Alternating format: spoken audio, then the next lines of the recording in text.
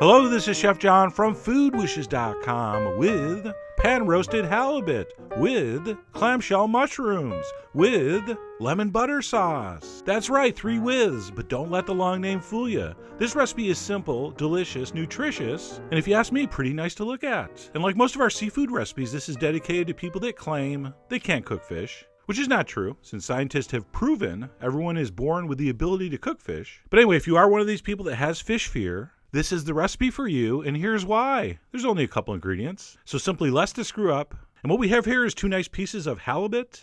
That's skinless and boneless. Oh, by the way, there's my cat Nigella making a cameo. But anyway, we got a couple pieces of halibut, and then co-starring alongside, we have these clamshell mushrooms. So cute. These are the hobbits of mushrooms. And good news, you can find those at pretty much any big grocery store these days. And then we're also going to use a little parsley and lemon, but that's pretty much it. Super, super simple. So let's get started. And all that means is throw a chunk of butter along with some olive oil into a heavy-duty skillet, or in my case, cast iron frying pan. And we're going to melt that butter on medium-high heat until it foams up like that, at which point we will add our clamshell mushrooms, along with a couple nice big pinches of salt, and we're basically going to saute those mushrooms for about 5 minutes until golden brown.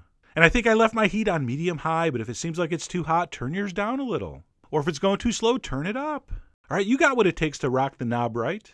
So adjust that flame as you see fit. And I do want you to keep in mind that we are going to cook the fish in this pan and leave the mushrooms right in here. So they are going to cook a little more with the fish. So you don't want to go too far, but a nice golden brown would be perfect. Something that looks very, very similar to that would be recommended. And at that point, we're just going to clear a space in the middle of the pan where we'll cook our halibut. And of course, before the fish hits the pan, we're going to season that up with a little bit of cayenne and salt. And of course, I did both sides. I only filmed one side to cut costs, but definitely season both sides. And with our heat still on medium-high, we're going to go ahead and put that in the pan, nice side down. Whatever side you want to present up, put that down first. That's always going to sear better. And you'll see that when we turn them. Because of moisture, that second side sometimes will stick a little bit to the pan, which is actually going to be an advantage, but we're going to go over that in a minute.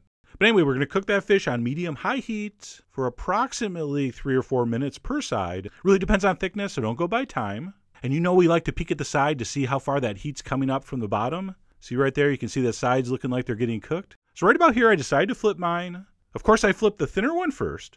That just makes sense. And just like salmon and other things we've cooked, you're going to get that little seam that kind of splits on the top, and that's a great spot to peek in to test the flakiness. And generally with fish, when it flakes, it's done. So that is a nice way to check without destroying your fish. But anyway, I'm going to flip over the thicker piece. And if there's any kids in the room, please make them look away, because I used my bare finger to move those 2 mushrooms out of the way so I could flip. Not the smartest technique, should have used another spatula. But anyway, I'm going to flip that over and continue cooking until they're done. And I determined that to be the case right here.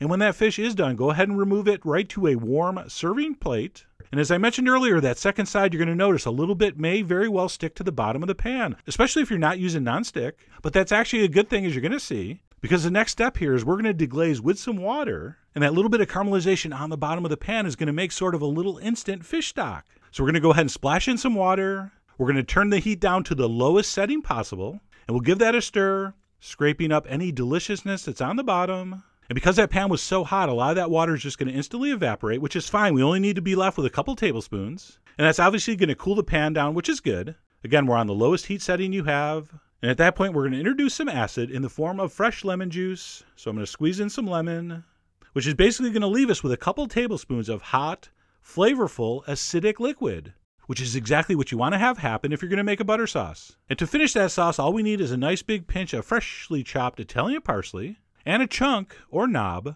of room temperature but not soft butter. All right, the butter needs to be solid. You're going to toss it in, and you're simply going to keep it moving, keep it stirring.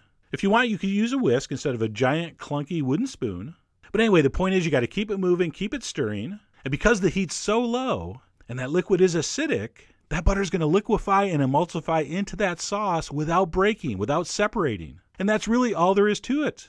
So at that point, we're going to turn off the heat. We're obviously going to taste for salt and pepper. So taste and adjust. We all know you are the commish of your fish dish. And at that point, we're going to go ahead and spoon those mushrooms and amazing lemon butter sauce over our fish. As you can see, I served mine simply with some boiled potatoes that I carved with a turning knife. That's for you culinary students out there. Make sure you learn how to do that because you'll never use that cut ever in your career, unless you get a show on YouTube.